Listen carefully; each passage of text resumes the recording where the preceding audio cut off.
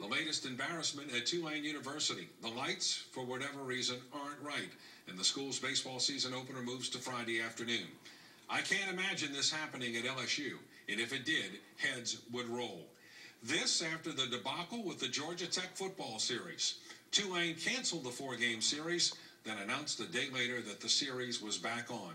So Tulane fans, time to remind you, Tulane's biggest problems aren't LSU or negative media. Tulane's biggest problem is within.